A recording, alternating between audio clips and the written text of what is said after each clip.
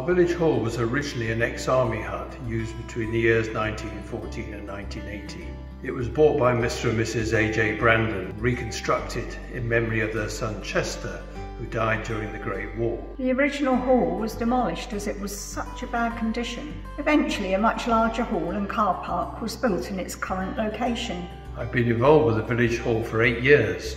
We've been delighted to see its rise in popularity with the village and the organisations as they use its facilities. This hall is the home of various activities, namely the flower show.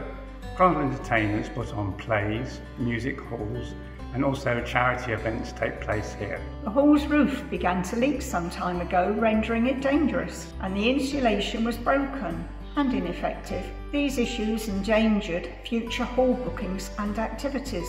We were awarded £75,000 by Biffa Award, which allowed us to commence a complete replacement of the structure of the roof. We were able to replace the corrugated cement sheet with a fully insulated laminated steel sheet that will withstand the variations in weather.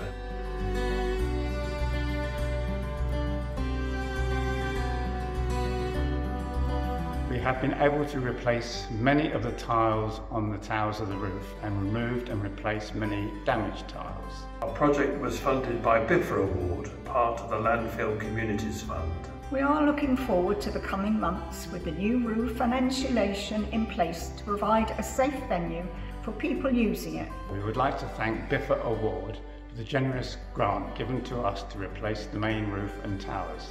I'm really excited to continue training dogs using this hall with the aid provided by Biffa Award and have high hopes for the opportunities we have as a community. With the new insulation in place, we'll be able to continue our activities without disturbing our neighbours, so we're very optimistic for the future.